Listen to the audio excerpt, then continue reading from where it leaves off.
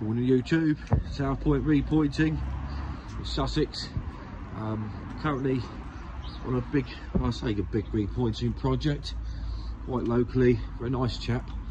We're doing the side of the house, so we've pretty much got it all cut, bar some chiselling, as you can see in the corners where the grinders don't quite get in. So things like that, behind your pipes, like that. So that's the job today. Any kind of chiselling, final prep, ready for repointing. We'll be using a 4 1-on-1 mix. So that's 4 sand, 1 cement and 1 lime. We couldn't quite get to the top yesterday, the wind was just too heavy, and I didn't want to risk it. So today I'll be getting the rest of that cut out, and we'll be fitting a new Type E cavity tray of this arches.